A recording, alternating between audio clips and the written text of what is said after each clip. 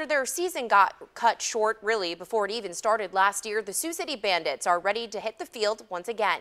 KTIV's Emily Schrod tells us what it takes to get ready for the upcoming season.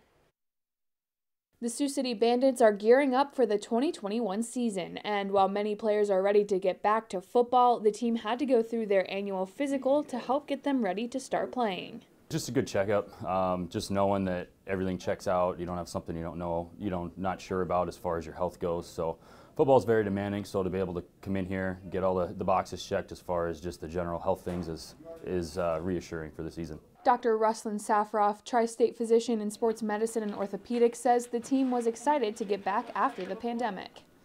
That is an adjustment as well. A lot of times, it's a usually continuous play. They're usually in shape.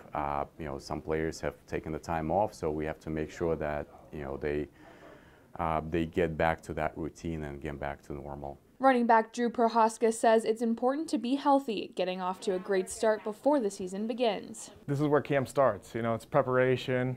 We get all the guys together. It's a meeting for the first time, learning a lot of new things about the team. It's where we you build the biggest traits that lead to a successful season. A team anxious to get back to business. Can't wait.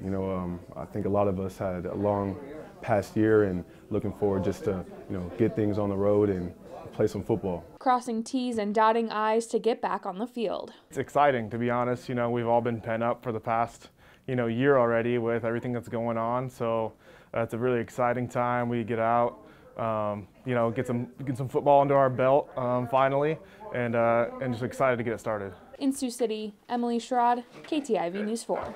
The Bandits will debut their season on Saturday at home against the Sioux Empire Crusaders in a non-league matchup. The first league game will be versus the Wichita Force on April 10th.